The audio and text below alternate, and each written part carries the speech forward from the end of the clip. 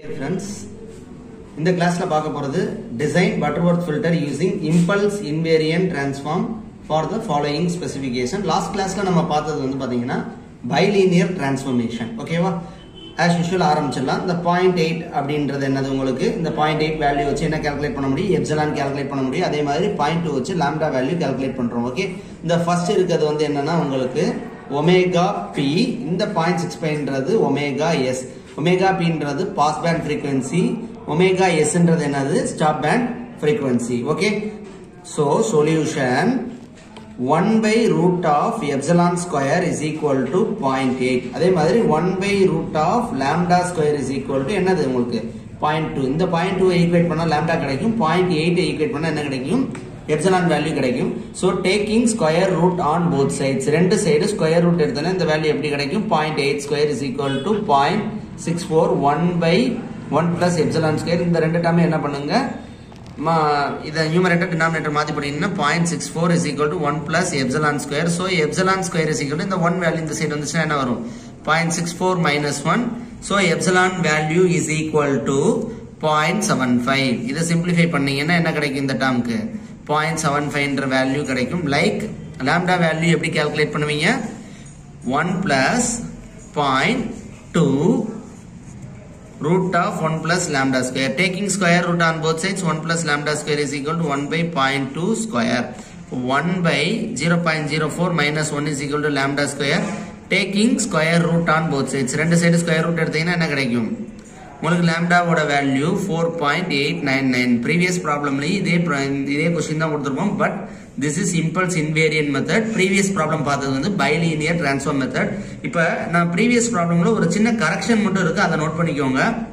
Omega p for bilinear transform, omega p நீங்க எப்படி எடுத்துப்பீங்க, omega p is equal to 2 into tan omega p by 2. okay, omega s is equal to s is equal to 2 tan omega s by 2. but in case of impulse invariant transform, impulse invariant transform தான் என்ன பண்ணிருக்கோம், ohm p is equal to ohm s and ohm p is equal to omega p and ohm s is equal to omega s. புரியுதா?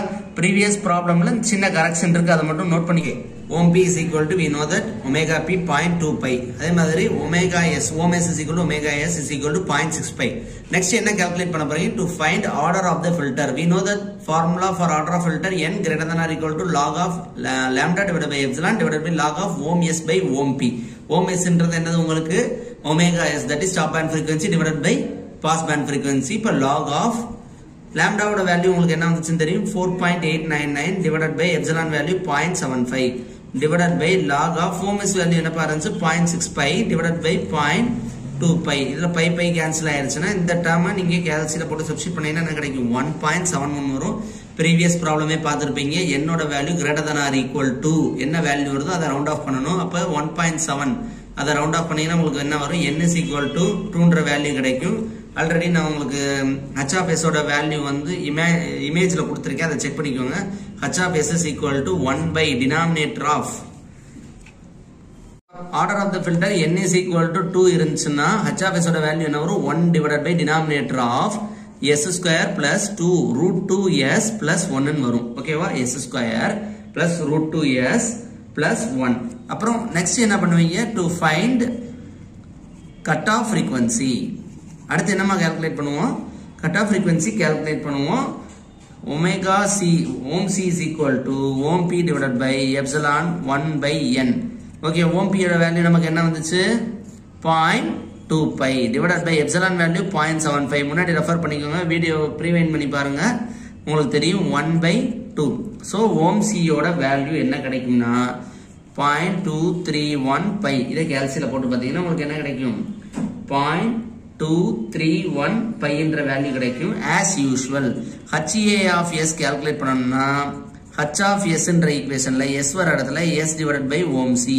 we know that ohm c ஓட value என்னது 0.231 pi substitute பண்ண போறீங்க. ha of s is equal to h of s என்ற ஈக்குவேஷன்ல s வர இடத்துல s க்கு பதிலா s divided by ohm c.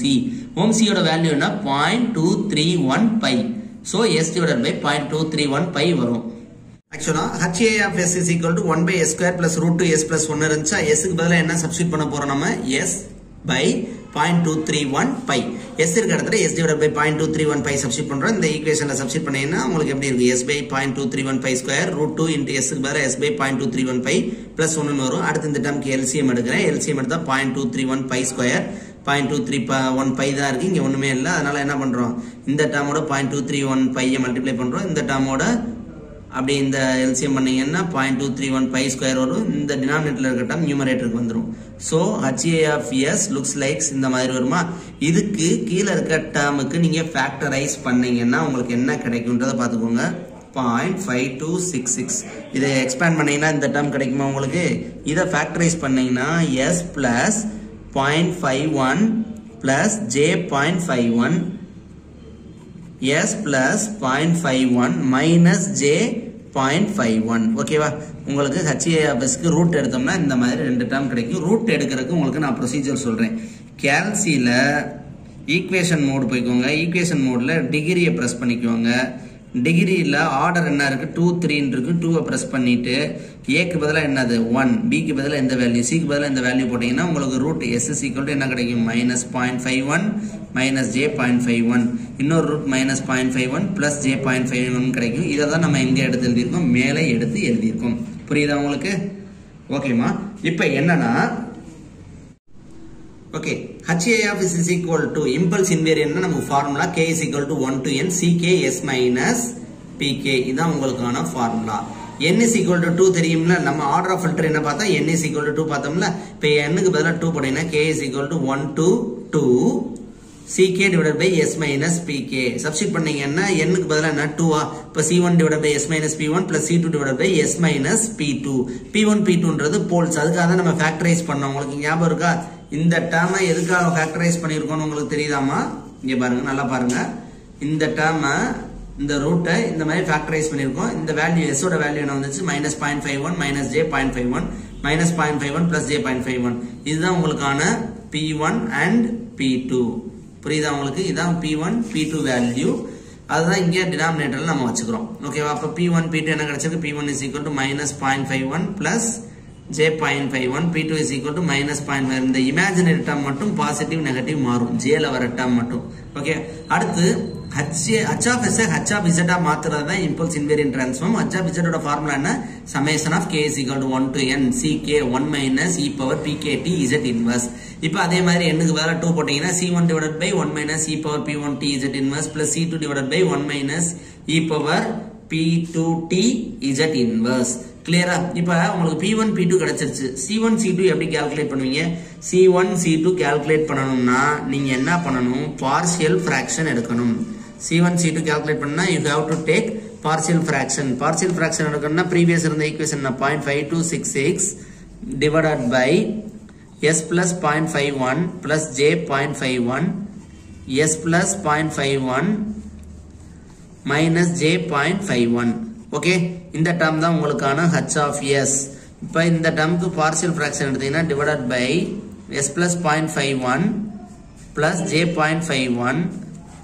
S plus 0.51 minus J 0.51 இந்த டேர்ம் எப்படி எழுதலாம் பார்ஷியல் ஃபிராக்ஷன் எடுத்தா A divided by S plus 0.51 plus J 0.51 B divided by S plus 0.51 minus J 0.51 இப்போ இந்த ரெண்டு டேர்மை கிராஸ் மல்டிப்ளை பண்ணீங்கன்னா என்ன கிடைக்கும்பா A into S plus 0.51 minus J 0.51 plus B into S plus 0.51 plus J 0.51 term கிடைக்கும் டினாமினேட்டர்ல இருக்க ரெண்டு டேர்ம் கேன்சல் ஆயிரும் லெஃப்ட் ஹேண்ட் சைடு 0.5266 இருக்கா இப்போ S க்கு பதிலா -0.51 -0.51 J சப்ஸ்டிட்யூட் பண்ணீங்கன்னா எந்த டேர்ம் கேன்சல் ஆயிரும் B ன்ற டேர்ம் கேன்சல் ஆயிரும் அப்ப A மட்டும் தான் உங்களுக்கு என்ன வரும் -0.51 S இருக்க இடத்துல இந்த டேர்மை சப்ஸ்டிட்யூட் பண்ணிருங்க plus 0.51 minus J 0.51 இந்த term cancel ஆயிருச்சுனா left hand side என்ன இருக்கு 0.5266 இருக்கா இப்போ A is equal to என்ன டேர்ம் வருமா உங்களுக்கு 0.51 ஆட் பண்ணா என்ன வரும் உங்களுக்கு -1.02 ஓகே இத ஆட் பண்ணீனா -1.02 J 0.5266 இருக்கா அப்ப A ஓட வேல்யூ என்ன வரும் இந்த term டினாமினேட்டருக்கு வந்துருச்சுனா you will get A value as J 0.516 என்ற வேல்யூ உங்களுக்கு கிடைக்கும். ஓகேவா? இந்த டேர்ம் எடுத்தீங்கன்னா a ஓட வேல்யூ கிடைக்கும். இதுல என்ன பியூட்டினா a வேல்யூவும் b வேல்யூ என்னது காம்ப்ளெக்ஸ் கான்ஜுகேட். இது பிளஸ்ஸா வந்துச்சுன்னா b வேல்யூ என்ன வரும் -j.516 ன்னு வரும். அப்ப a வேல்யூ என்ன 0.516j, b வேல்யூ -j.516 ன்னு வரும். ஓகே, இப்போ எனக்கு என்ன கிடைச்சிருச்சு இந்த AB is nothing but ABன்றது என்னன்னா C1 C2. P1 ஓட வேல்யூ என்னன்னு நமக்கு தெரியும் -0.51 plus j.51. அதே மாதிரி P2 ஓட வேல்யூ -0.51 -j.51 வரும். C1 C2 is nothing but the value of A and B. நீங்க AB கால்குலேட் பண்ணீங்களா அதான் C1 C2. C1ன்றது 0.516j. நல்லா ஞாபகம் வச்சுக்கோங்க. பாசிட்டிவ்ல வந்துச்சுன்னா கண்டிப்பா இமேஜினரி டேர்ம் jன்றது இன்னொரு நெகட்டிவ்ல தான் வரும். நீங்க கால்குலேட் பண்ணாலும் அதான் வரும். இப்போ C1 C2 P1 P2 value நான் சப்ஸ்டிட்யூட் பண்றேன். t க்கு பதிலா 1 ன்னு அஸ்யூம் பண்ணிக்கோங்க. So C1 is equal to 0.516j, C2 is equal to -0.516j. Like P1 ஓட value -0.51 j into 0.51 z inverse. இங்க 1 minus e power 0.51 sorry -0.51 minus j.51. இங்க plus வரும், இங்க என்ன வரும் minus வரும். z inverse. This is your final value. புரியுதா? இதான் உங்களுக்கான final value. Answer should be in terms of எதுல வரும் z ல தான் வரும். இது ஒரு hint.